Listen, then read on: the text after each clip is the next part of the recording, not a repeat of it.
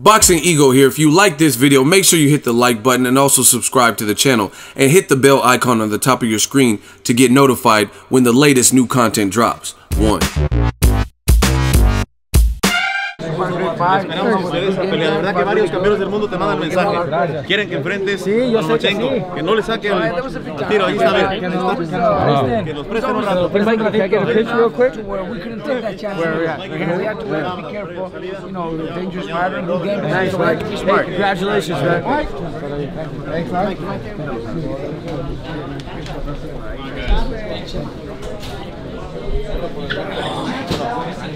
The champ is out.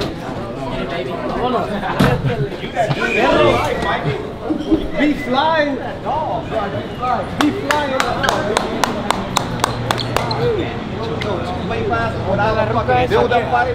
That's amazing, man.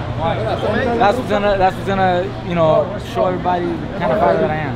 And just to motivate you more, you know, 70, 80, 85% of the public is going to pick Errol Spence, and you know what I mean? That's gonna be the more credit. Yeah, we're just waiting on the elevator. We're waiting on the elevator. Then we can walk out this way too. It's probably. Is that her? That is her. I'm just taking the biggest challenge. That's why. Yeah, it does.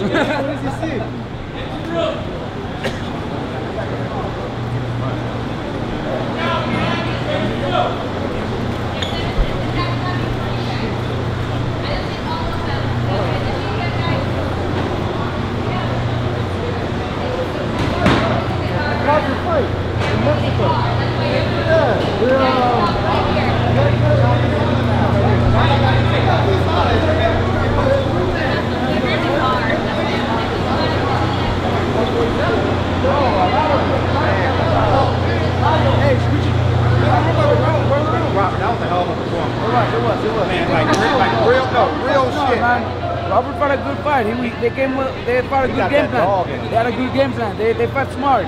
You know, not good enough to beat Mikey, but they did come up with a good game plan. You know, I give them credit. I give them respect. When did you see in the fight that, oh, Mikey's good? Yeah, like Mikey said, you know, after the first round, we kind of felt it little by little, round by round, but we just knew, you know, the way Robert was fighting, he fought very smart. He fought good. He fought a good game plan. Use that distance, use that reach. It was a good performance by Robert. Did you want the stoppage to propel the Errol Spence fight to maybe get some? It would have been nice, but you know, we went 12 rounds. We were you know, we showed that, you know, we're there for, you know, to go 12 rounds, and we have to. You know, you can't win every fight by knockout. So no tune-up fight. You literally just want to go straight to Errol Spence. Yeah. Wow. I'd rather call Pacquiao. I'd rather call Pacquiao first. Tijuana? Huh? Pacquiao and Tijuana? What? Fight Pacquiao and Tijuana? Oh shit! Oh yeah, Pacquiao can't fight in the United States, right? Just do it in Tijuana, yeah. We could do it in Tijuana. How do you break down like an Errol Spence? Because at this point, he's seen like there's not a lot of weaknesses there. So I guess what sticks out to you that you guys could take advantage of? There's not a lot of weaknesses, you know. It won't be easy, but you know, Mikey's skills, I think Errol Spence will bring the best out of Mikey too. It'll be interesting fight to see how it goes, you know, through training camp and round by round. It's going to be interesting. Is there anything that pops out though? Look, he's a lefty, so obviously maybe throw a lot of straight right hands, you know what I mean? Mikey, I swear to you, I am so fucking impressed with you. And I'm not saying it from the bullshit, I'm a real one. I was like, Mikey, your smile tricks me and shit, man. Like, I'm like, you're like, you see something. Yeah, I'm being real with you. You got that dog in you. That 7th, 8th round when you was like, I got it. Watch. That's it. Did you feel you had a chip on your shoulder? You just came out with like something to prove you were gunning shot.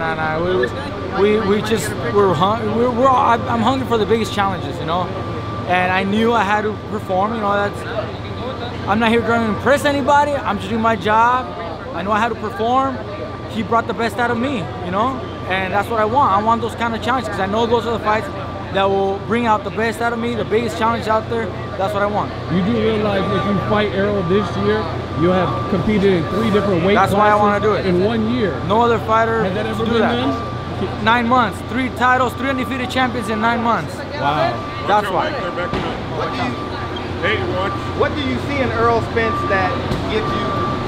You know, he's a great champion, man.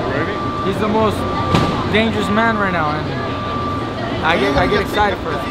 Basically, Mike Tyson. Yes, welterweights, yes. What did you think of Terrence Crawford's move to welterweight? I didn't see the fight. Honestly, I didn't see the fight. Watch out, guys. Watch out, everybody. You don't want to add in a muscle, or you think you and your size is a good counter to what he brings because of your speed? And we have to make some adjustments, maybe like I said in the diet, a little bit more work, maybe. I don't think I'm gonna be bulking up because that will take other attributes like speed and flexibility. Jesus, you guys trying to kill us over there. Watch out, move back. Maybe he was Final Destination. Back on that topic, Spence is not the most mobile guy. He has a very he fights, but he doesn't. Forward. He comes forward. There we go. So how does that play into your style? You think? I have to make a good, come up with a good strategy, good game plan. I don't know. I just want to fight the biggest, most dangerous man. That's him. So. If you win, do you stay at 47 and defend? Or do you give it up like you did at 40? I'll have to see what the biggest challenge at that point is. What the biggest fight. I might stay, I might come down. We gotta go.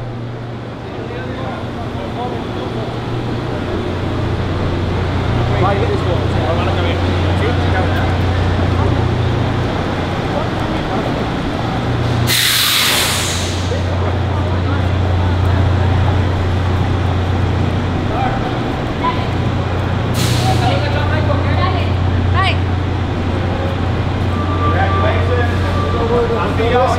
have no idea.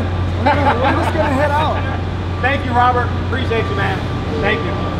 Little belt man. Oh, he didn't bring it today. He didn't bring it.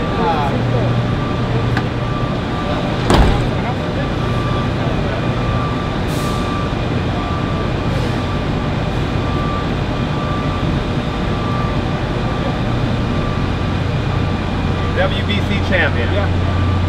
2 straps. Mikey, you impressed the shit out of me, Mikey. And for you to call out the baddest man basically on the planet, a lot of respect. That's what we're gonna remember.